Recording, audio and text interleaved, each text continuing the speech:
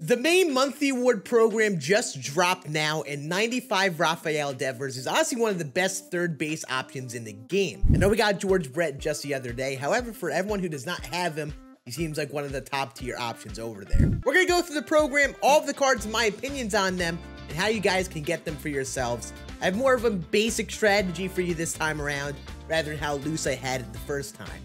Let's get into it. So this is our monthly award program. As you see, we have 4 new Topps Now cards this week. Matthew Liberatore, Jake Berger, Kyle Farmer, and Trent Grisham. All, solid Topps Now cards. However, I don't think many people will be using these cards unless they're just starting their teams. However, solid cards nonetheless if you're looking to use them. There are your different stages within the program, and there have been some minor adjustments made in this program in comparison to the first one. You have Stage 1, which consists of your Topps Now. Stage 2, which consists of getting to the monthly award stuff with the monthly award cards. And Stage 3, after you get the Lightning card, you can get extra packs. You can get every single monthly award card, not really paying any stubs. So first, and always, do your Topps Now moments. It's always going to be the thing you want to do. Then once you get to Stage 2, you get to the monthly award cards, and then we start to see these cards. First, we have Clay Holmes, which I'm going to be real, he is a must-use reliever right now. I will say, a little bit low in the Ks per 9, but that shouldn't be a big problem. He's got an outlier sinker, so that's going to hit high velocity. He's going to have great control and break on that pitch. Probably the best sinker in the game, I would say. And my camera not. Dansby Swanson, I'm not going to lie, a little underwhelming as a shortstop card. There's definitely a lot better at this point, especially with their future star cards.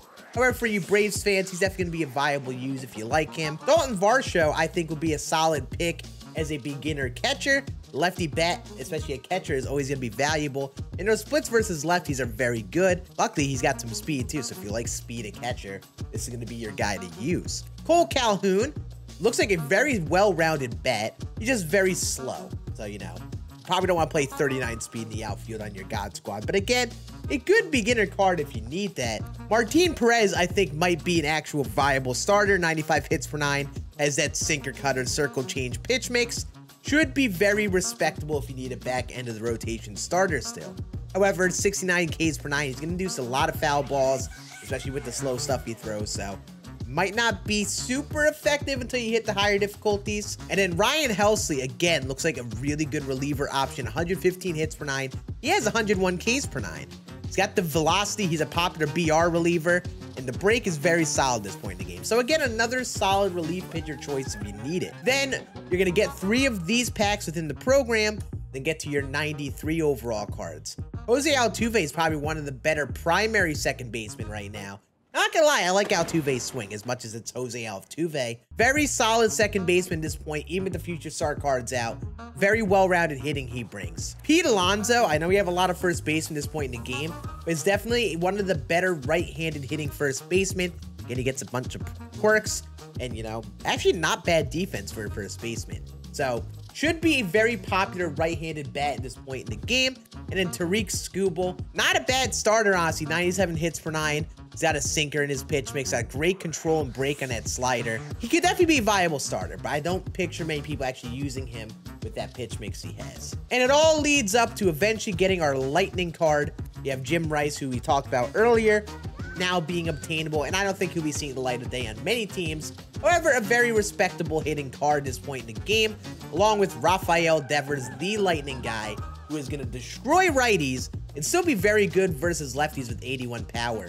Big thing again with these Lightning cards, they get some quirks that kind of put them up a bit.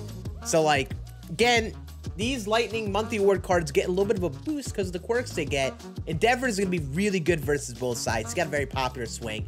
And I'm kind of scared to face this card because the face the franchise Devers made every single play against me, and it drove me nuts. Like I mentioned, first in Stage 1, do your Topps Now moments to get to the monthly award cards. Very straightforward there. Then when you're in Stage 2, this is all about PXP with the monthly award cards and the Topps Now cards. So first of all, do all of these moments. I'd recommend doing every single one of these moments. They give you 3 stars apiece. They'll get you up to 98 stars once you have every single one of these moments complete. And yes, Last month, there was some PXP mission with top snail cards or something in stage 1.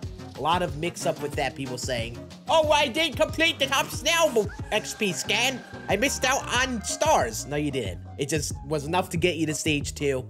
And in this scenario here, you have exactly enough to get to 65 stars. Then in stage 2, you do all the moments, you end up at 98. Everyone should end up that way this time, especially since that mission is not included, even though that didn't happen anyway. But you do all your moments, get to 98 stars, you'll have 3 of the monthly award cards. Now you have some options. You could choose the cards you maybe want. Maybe what you want to do is choose the pitchers. Pitcher PXP is pretty easy if you're only grinding them by themselves. You go into a legend game of mini seasons or play legend play versus CPU against a really bad offensive team and get it done pretty easily in just a couple games. It's up to you, really. I recommend just choosing the cards you want because they did kind of balance that. The pitchers need 500 PXP while the hitters need 250. And honestly, I think 250 PXP with hitters, especially at a very hitter-friendly park, will be very easy. So, long story short, mix up the monthly award cards that you have at this point, the 3 of them, and the top snail cards. Work on getting those 3 PXP, so 9 stars, plus the 10 top snail stars that you get. Complete that PXP in a few games of mini seasons and all that, and you should end up right at 117 stars, which will give you 1 of the 93 overalls at this point and just short of another. And at this point is where it gets a little tough. You could actually sell the first 3 cards you got from this pack down here. Sell the first 3, get the other 3, and work on the PXP with them to get it done a little quicker. Get those 9 stars a little quicker. You could also just buy a couple of these cards, get the stars. They're gonna be a little bit expensive.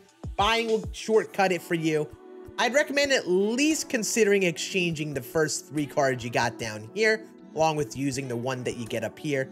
Get another 9 stars plus the 1 for here, which will give you another 12. It will get you at this point, which again, you're gonna keep on tallying that PXP with the cards as you get them. You'll probably get these 2 done, and this will be the final finish, getting these 2 big ones done for the 15 stars a pop. Give you 30 plus all these stars. A lot of PXP, and essentially you need to complete all those PXP missions, or as many of them as possible, along with the big ones at the end to get to the very end with the lightning card. And then obviously when you get all of those cards, when you get the 5 cards, after you sell off the first bunch and buy the next 3, collect all 5 of them, they'll give you the 15 stars, and that'll get you to the finish. So again, buying cards will shortcut the process if that's something you want to do to save yourself some time. Maybe you have some extra stubs. However, if you are just trying to get it done efficiently, just quickly exchange the 3 cards you had to start, swap them out on the market, get the other 3, do your other 93 overall PXP, and you should get to the end with due reason. And then at stage 3, this is just using the monthly awards and Devers, get PXP with them, and you'll get all the extra ones all for free. So I'm going to be grinding this out on stream. If you have any questions, feel free to swing by over there. But I think the monthly award process is pretty straightforward, especially now that we've gone through it once. So swing by to Twitch if you want to hang out and watch me grind this. I will be live very soon, grinding all this on stream. I hope you all enjoy this monthly award program. Hopefully you get a lot of good cards. Let me know in the comments how you think about Devers or any of the other cards you plan on using. And I will see you all again on the video tomorrow, where we're going to be tier listing every single card in the game, including these monthly award cards. So make sure you're subbed for that and be ready for that tomorrow. And I'll see you all again on the next one. Deuces.